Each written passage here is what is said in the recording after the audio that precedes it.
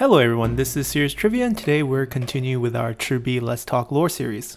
Last episode, we left off with Zhou Yu blacking out as he realized the wind conditions prevented them from using their planned fire attack against Cao Cao. As he was carried back to his tent for medical treatment, Zhou Yu can't help but to cough up blood as everything he has planned so far seems to be for naught. Seeing that Zhou Yu has suddenly fallen ill, Lu Su quickly sailed out to Zhuge Liang's boathouse to inform him of this development. Zhuge Liang smiles and tells Lu Su to not worry, as he knows exactly what ails Zhou Yu, and not only that, he can cure Zhou Yu in no time. Hearing this, Lu Su quickly invites Zhuge Liang to head out towards Zhou Yu's tent, as not a moment can be lost. As they arrive at Zhou Yu's tent, Lu Su tells Zhou Yu that he has brought Zhuge Liang, who has said that he can cure him. Zhou Yu welcomes Zhuge Liang in, and the two exchange some pleasantries before Zhuge Liang cuts into the matter at hand and asks Zhou Yu how come he has fallen ill so suddenly, as just yesterday he seemed perfectly healthy. Zhou Yu responds cryptically that people's fate can be unpredictable as the weather. Zhuge Liang chuckles and replies, "Indeed, man cannot possibly guess the ways of the heavenly wind." Hearing this, Zhou Yu's ear perked up as Zhuge Liang continued, "This is clearly an illness caused by all the stress that have been blocked on your heart." Zhou Yu replies, "The medics has already given me heart medicine, but it has not shown any effect." Zhuge Liang continued, "Well, it's because the flow of your body has not gone the correct way." At this point, Zhou Yu knows that Zhuge Liang already knows about the wind issue and is merely teasing him by dropping all these puns about flows and winds, so Zhou Yu cuts Zhuge Liang off and asks him what's his medicine. Zhuge Liang says, "The treatment is a secret. I can only write it for you to see." Zhou Yu quickly empties the room and brings Zhuge Liang a piece of paper. On the paper, Zhuge Liang writes the following 16 words. 欲破曹公，亦用火攻，万事俱备，只欠东风. This translates to beat Cao Cao, it's best to use fire. Everything is ready except for the east wind. Zhuge Liang shows this to Zhou Yu and tells him that this is the source of his illness. Zhou Yu nods and asks him if he also knows a cure. Zhuge Liang nods and tells Zhou Yu that he happens to know a way to plead with the heavens for a change in the weather. But to plead with the heavens, he needs an altar to be built on the top of a nearby mountain called Nanpingshan. The altar is called the 7-star altar, and it needs to be a certain size with 3 different levels. 120 men are also needed to man the altar day and night to wave the correct banners according to the constellations for 3 whole days. So starting on November 20th, I will start performing my magic, and by November 22nd, you will have your east wind. Zhou Yu immediately orders 500 men to help Zhuge Liang construct the altar and to have enough men to be on enough shifts so that 120 men can be constantly on the altar to wave the banners. So Zhuge Liang takes his leave as he instructs the soldiers how to construct this altar. The base level is a giant circle constructed using piles of soil from the southeastern region of the mountain. The diameter of this base level is measured at roughly 55 meters and it's 7 meters tall. Around this base level, 28 different banners representing the 28 mansions, which is a Chinese constellation system as shown here, is erect around this structure. Then a second level is built on top of this first level that is also 7 meters high. And on this level, 64 banners representing 64 gua, which is a Taoism principle, are also erect. Lastly, a final third level, which is also 7 meters high, is placed on top of this second level.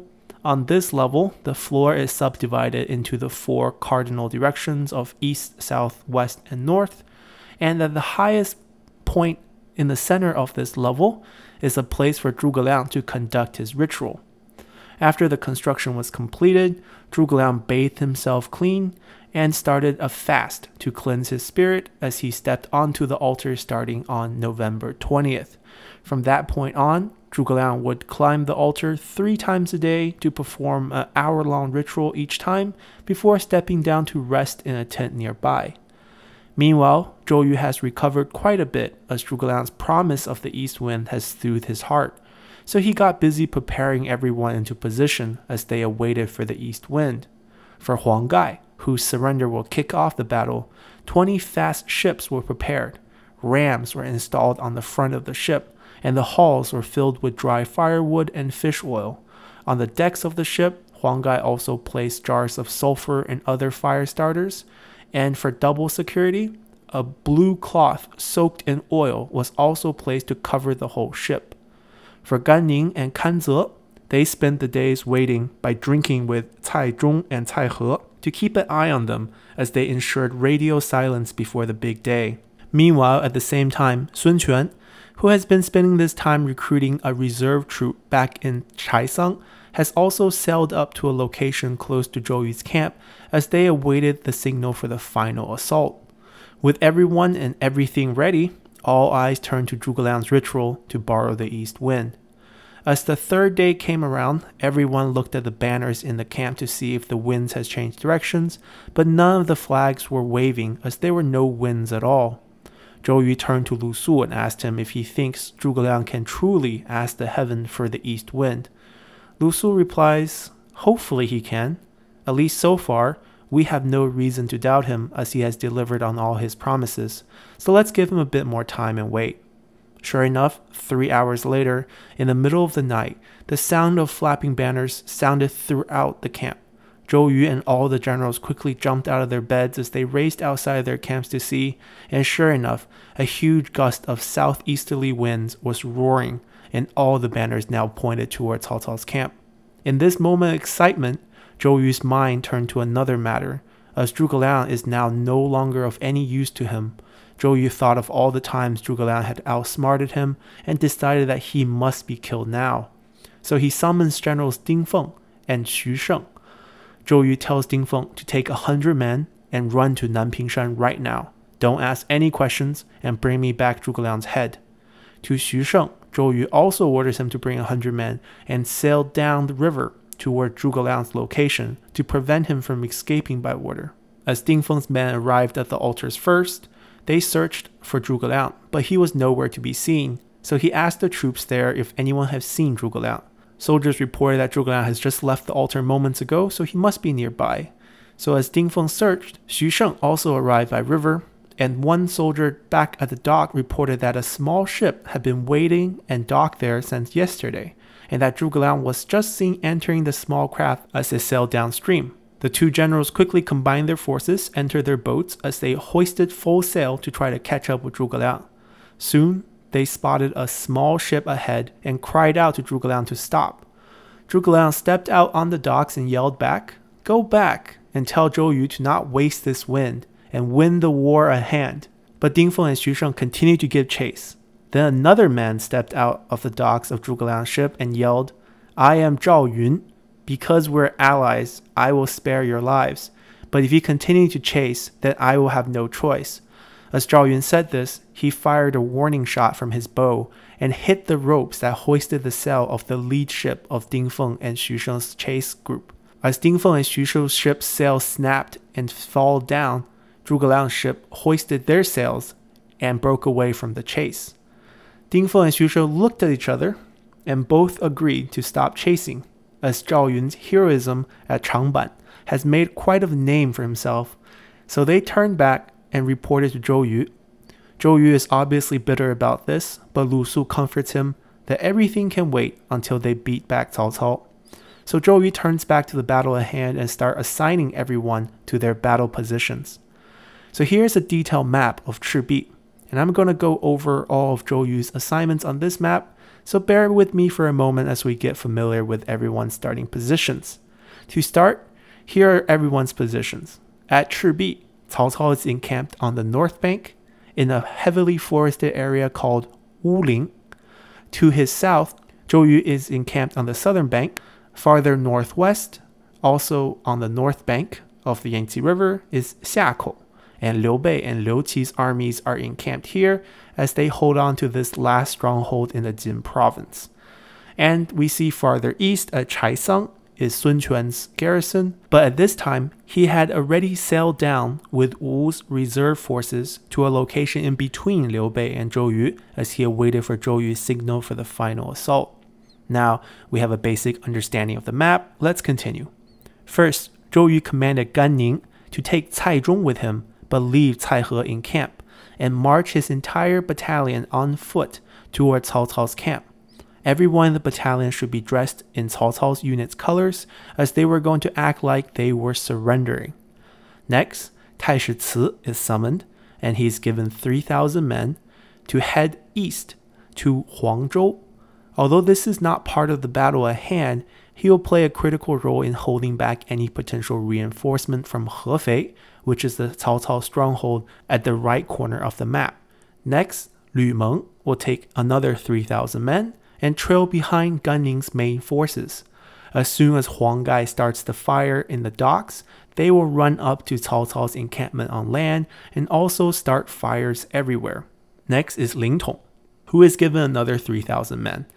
Their task is to sail past Cao Cao's encampment and head for Yichang to cut off Cao Cao's reinforcement from that direction and to corral their escaping troops. Next is Dong Xi, who will also take 3,000 men to cross from Liu Bei's territory and head farther north to cut off Cao Cao's shortest escape route back north. Lastly, Pan Zhang is given another 3,000 men to follow behind Dong Xi's men and help out whenever needed. With all the land forces deployed, Zhou Yu turns to the main course, Huang Gai and the navy. Huang Gai will send a messenger right away to Cao Cao's camp to inform him that later that night, he will have the surrender that he was waiting for, as they will take 20 ships filled with supplies to surrender to Cao Cao. But in reality, Huang Gai will lead their 20 fire ships to ram into Cao Cao's dock, where all the linked ship platforms are docked, and light Cao Cao's entire navy on fire. Behind Huang Gai will be 4 full naval battalions led by Han Dang, Zhou Tai, Jiang Qin, and Chen Wu. Each of them will have 300 ships, with 20 ships specialized for fire attack as well, and they will charge in right after Huang Gai starts the attack, and they will land and push into Cao Cao's encampment on land. Zhou Yu and Chen Pu will command everything from their command ship, and Sun Quan's reserve forces will act as everyone's backup whenever he is needed. With Wu ready, we turn back to Zhuge Liang as he makes his way back to Liu Bei's camp with the help of Zhao Yun. Immediately, Zhuge Liang starts to deploy their men as well. First, Zhao Yun will take 3,000 men and ambush around the north side of Wuling and wait for Cao Cao's routing forces as the fire starts. Then he summons Zhang Fei, asks him to take another 3,000 men as well to ambush a bit farther west. Zhuge Liang tells Zhang Fei to be patient and wait till the next morning when Cao Cao's tired men stop to start cooking breakfast, then charge out. Lastly, Zhuge Liang tells Mi Zhu, Mi Fang, and Liu Feng to take their men to capture routing troops and gather abandoned supplies. With everyone assigned, Zhuge Liang asks Liu Qi to sail to Wuchang to hold this key port, as he and Liu Bei will follow suit to a nearby location as well to watch the fireworks from afar. Just as Zhuge Liang finished to assign everyone, Guan Yu steps out angrily and asks Zhuge Liang why he had forgotten to give him an assignment.